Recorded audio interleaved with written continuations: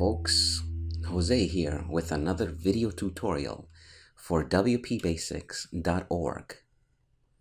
In this series of tutorials, I will show you how to take a static Bootstrap web page and convert it to a dynamic WordPress web page.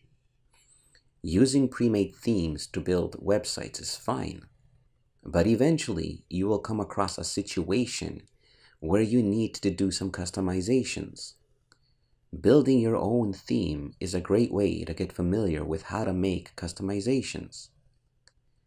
Have you been trying to figure out how to create your own WordPress theme? Then this series of tutorials are for you. I recommend that you practice your coding skills on a local development site. Setting up a local development site can be done in a variety of ways. I personally use XAMPP for all my development work. If you don't already have a development site and would like to learn how to set one up, check out my webpage, wpbasics.org, for details. I will leave a link in the description of this video. In order to get the most from this tutorial, it will help if you have a basic understanding of HTML and CSS, of WordPress, PHP, and some basic programming skills. While these skills will help, it is not required. I have created this series of tutorials so that beginners can follow along and improve their coding knowledge and skills. I will go over each step slowly and in detail. In this series of tutorials, you will learn the basics of theme development and file structures, how to customize WordPress posts, pages, and archives. You will learn some basic PHP and HTML, and some basic CSS. And you will learn how to create a custom front page using advanced custom fields. So let's look at what we will be making. First, we will create a simple blog page that looks something like this. We will learn how to customize the blog page in a variety of ways. Once we're done with the blog, we will create a custom front or home page that looks something like this. We will make the management of the front page very user-friendly by using advanced custom fields. Well, enough of the introduction. Let's get started. Step 1. The first thing that we have to do is to go to getbootstrap.com and click on Getting Started. Then click on Download Bootstrap and save it to your desktop. Now go ahead and create a folder called Bootstrap Pro. This folder will hold all the files we need for our static web page. Inside the Bootstrap Pro folder, create a folder called CSS and another folder called JS. Now go ahead and extract the contents of the zipped Bootstrap folder that you downloaded from getbootstrap.com. Go ahead and move the bootstrap.css file to the CSS folder you created. Next, move the bootstrap.js file to the JS folder that you created.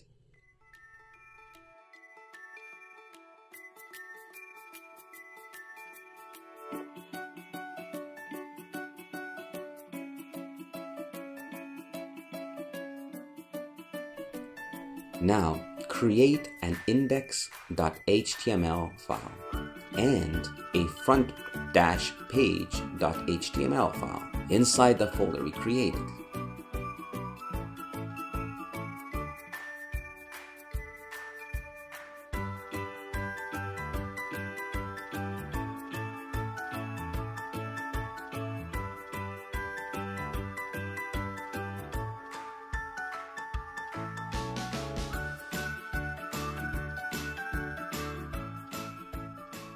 We are now ready to create a static version of the web page that we will convert to WordPress.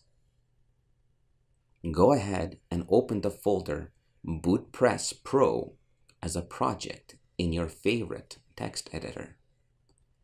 I will be using PHP Storm. Now open your web browser and go back to getbootstrap.com and click on Getting Started. Once the new page opens, click on Examples and then click on the blog template. Once the template opens, go ahead and right-click on Example blog page in order to view the source code. Go ahead and copy all the HTML code and then paste the code into the index.html file in your text editor. Open index.html in Chrome to see what we have so far. We can see the content of the web page, but it is just plain text. It does not have any formatting as yet.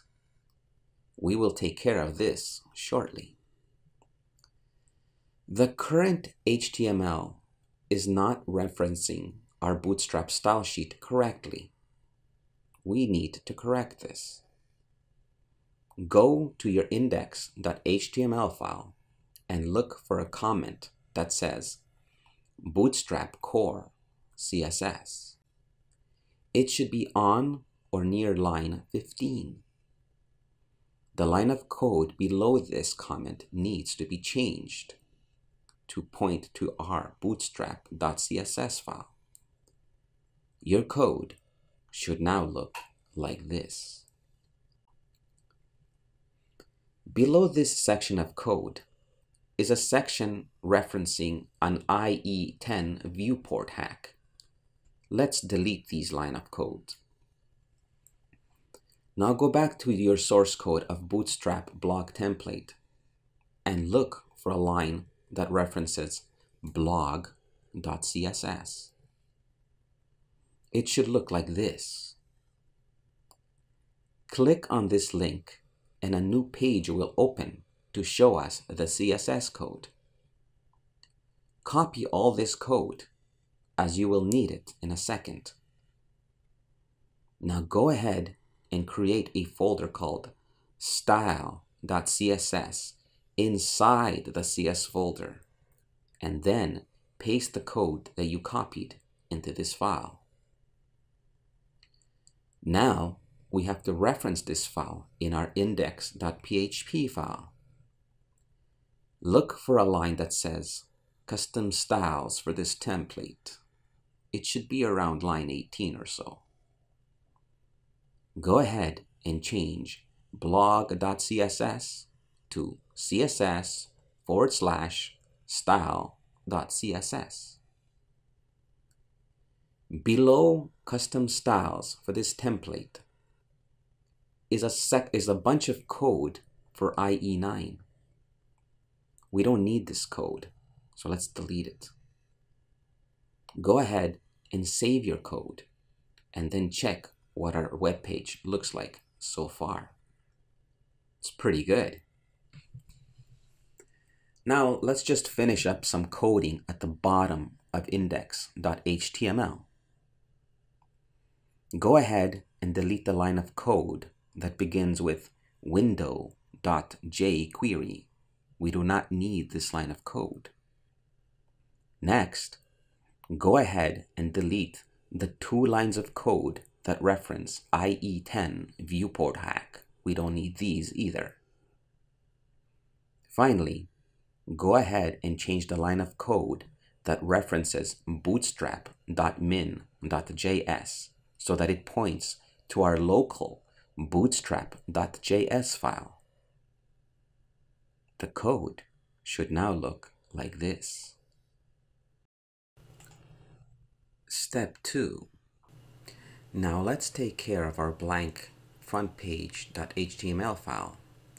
Go to the index.html file and copy all the code from this page.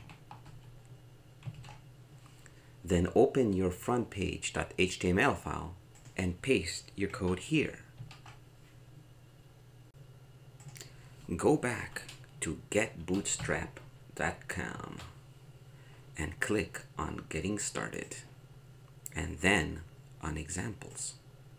Now scroll down and select Jumbotron. Right-click on the page and select View Page Source. Copy all the code that starts at main Jumbotron and goes all the way to its closing div, like so. Copy the code and then go back to your text editor.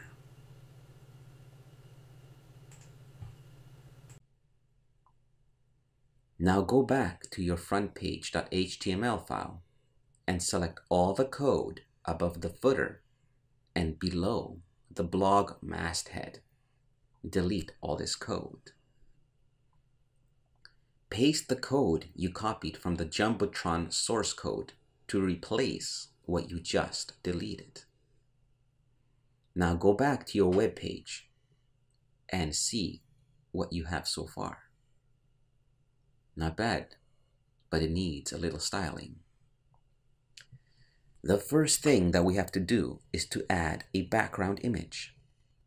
Let's go back to our Bootstrap Pro folder and create a folder called Images inside of it. Now let's add our image to this folder. Name the image file bg.jpg or JPG. Select any file that you would like to use. I am using an image that is 1900 by 1268 pixels. You can decide what image you would like to use or what size you would like to use. I will post a link to these images in the description of this tutorial in case you wanted to use my images. Now go ahead and go back to the bottom of your style.css file. Let's add a comment to keep things organized. I will add a comment, Jumbotron. Now let's take care of the background image. Let's give this Jumbotron a height of 600 pixels. Let's also put some padding to the top of 100 pixels. And let's add a background. I will put a URL and then it goes /images/bg.jpg close bracket, close quotations and close brackets. Then I will put center and close it with a semicolon. Just on a side note, that section of the code where it says ... and a /, what that means is that the folder we are referencing is located in the folder one level up from the current folder. If the folder we were referencing was within the same folder, all we would have had to do is put bg.jpg. But we're keeping things organized by having individual folders, so we're doing it this way. Next, let's add a color of £FFF, that's the color for white, so that the text shows up nicely. Now let's take care of the H1 section. I'll put a padding to the top of 50 pixels and a padding to the bottom of 20 pixels.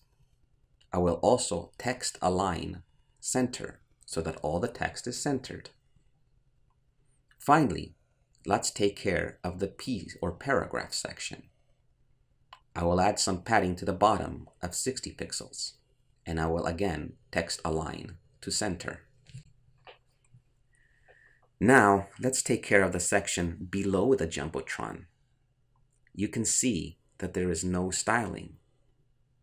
First, let's add the class text center to each div with a class of col-md-4 in the frontpage.html.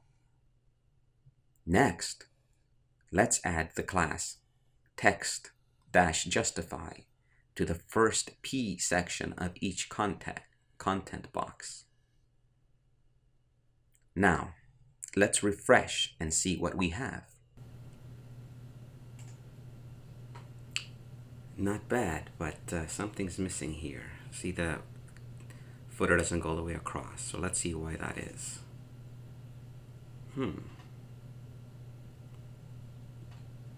There seems to be a missing closing div, so let's fix that.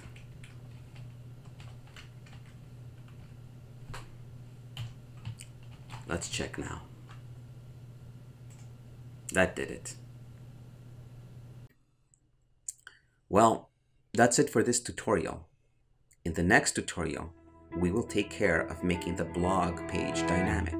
Right now, all the pages are still static. I hope you liked this tutorial so far. If you did, don't forget to subscribe and don't forget to like, and if you want, shoot me a comment below. Thanks. Bye for now.